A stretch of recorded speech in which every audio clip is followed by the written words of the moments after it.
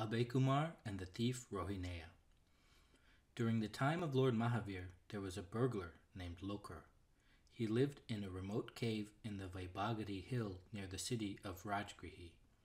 He was very clever in his profession and never left any traces of his burglary. He and his wife Rohini had a son named Rohineya. As Rohineya grew up, he learned his father's profession and eventually became an expert burglar. He even surpassed his father in intelligence and smartness. It was almost impossible to recognize him when he was in disguise. If someone pursued him, he could outrun them. He robbed the rich and hid the treasures in the most unexpected and inaccessible places. He extended help to the poor from the wealth that he accumulated. Many of them felt grateful and were pleased with him. Therefore, they were not willing to help government officials track him down. Lokar was now very old and could see that his life was coming to an end. When he was on his deathbed, he called Rohineya and said that he was very happy with the expertise that he has shown in committing burglary. In order to remain successful, he advised his son never to listen to the sermons of Lord Mahavir because his teachings were not conducive to their profession. Rohineya promised his father he would abide by his advice. After Lokar died, Rohineya expanded his burglary so much that it became almost impossible for rich families to ensure the safety of their property when they went out. They were constantly afraid that Rohineya would go to their home during their absence and take their jewelry and other valuables. Some people went to King Shrenik and requested him to take action to protect them from Rohineya's burglaries, since police officers had failed to do anything about the matter. The king therefore asked his most intelligent chief minister, Abhaykumar, to take charge of arresting Rohineya. Once, while Rohineya was secretly on his way to Rajgrihi, he had to pass by the side of Lord Mahavir's assembly hall. He remembered his father's advice of never listening to Lord Mahavir's servant. He put his hands over his ears. Unfortunately, at that moment, he stepped on a sharp thorn that went deep into his foot. He had to take his hands off his ears in order to take out the thorn. During this time, he heard the following words. Human life is the best of all lives. It is possible to attain liberation only as a human. Every human being can attain salvation irrespective of caste, creed, or color. By virtuous deeds one can gain a life in heaven where all sorts of pleasures and happiness exist. When heavenly beings walk, their feet do not touch the ground. Their bodies are without shadow, their eyes remain steady, and their garlands do not wither. However, the life of a heavenly being does not lead to ultimate liberation, which provides eternal bliss and happiness. Therefore, even heavenly beings crave a human life. By that time, Rohineya had removed the thorn from his foot. He then covered his ears again with his hands and proceeded towards the city. In the city, Abhaykumar had secretly posted trained soldiers in disguise at the gates and at all important locations. He himself remained watchful. When Rohineya entered the city, a trained soldier recognized him even though he was in the disguise of a farmer. The soldier sent a message to Abhaykumar that an unidentified person had entered the city. Abhaykumar became very alert. As Rohineya passed by, Abhaykumar glanced at him from a secret place. He recognized the burglar even in disguise and instructed his men to surround him. Since Rohineya was very smart, he quickly recognized the danger. He ran towards the city wall. Unfortunately for him, there were soldiers near the wall. He was easily apprehended and put in jail. The next day he was presented in the royal court. As Rohineya was in disguise, it was hard to identify him as the burglar. Abhaykumar was sure, but how could the accused be punished without proof of his identity?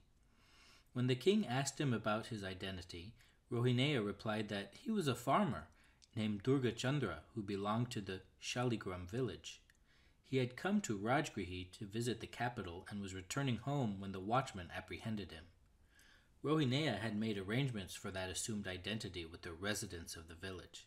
When inquiries were made in that village, the people confirmed what Rohineya had stated in court. Abhaykumar had to devise a plan for getting a confession from Rohineya regarding the burglaries.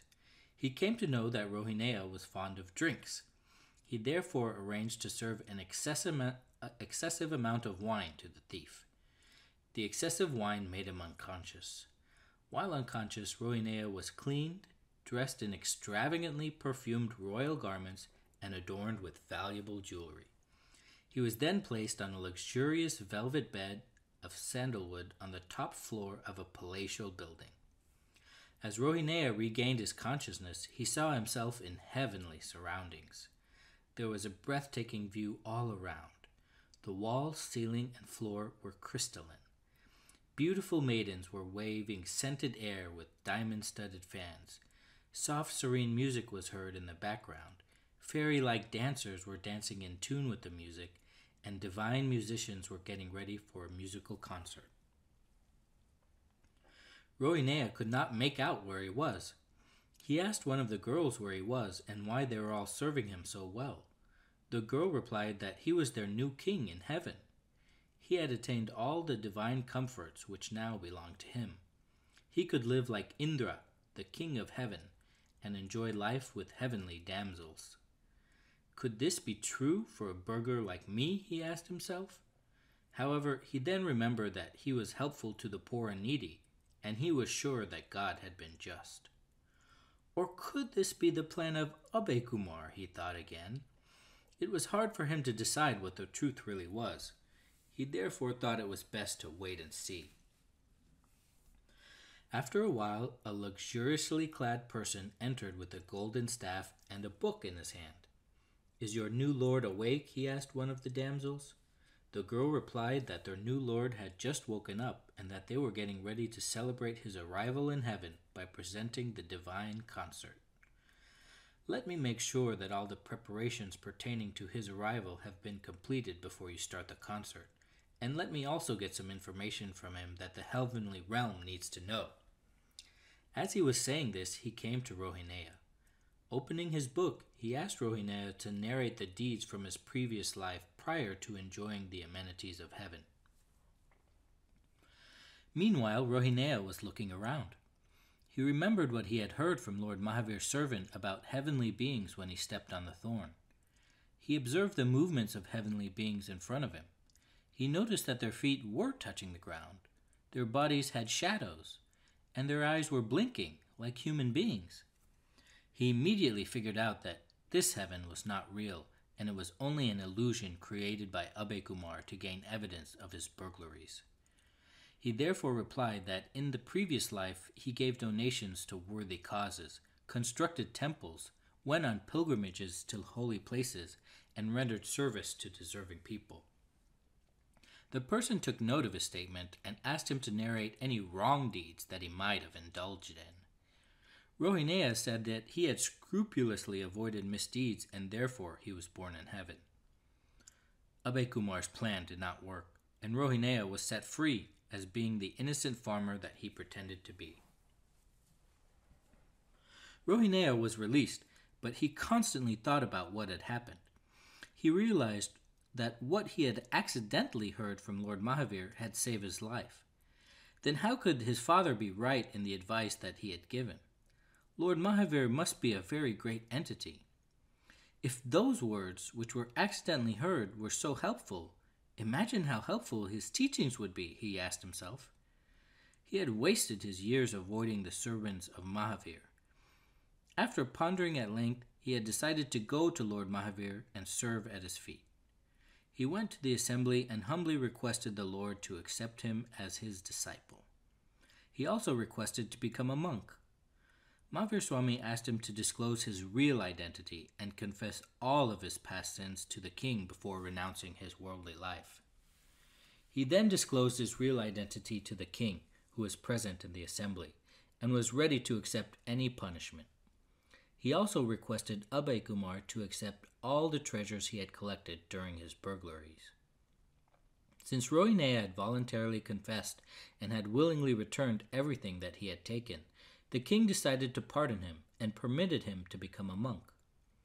Rohineya deeply repented for what he had done in his life.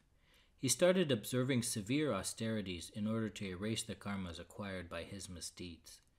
In his old age, with permission from Lord Mahavir, he adopted Salinkana, avoiding food and staying in meditation until death. After his death, he was born in heaven.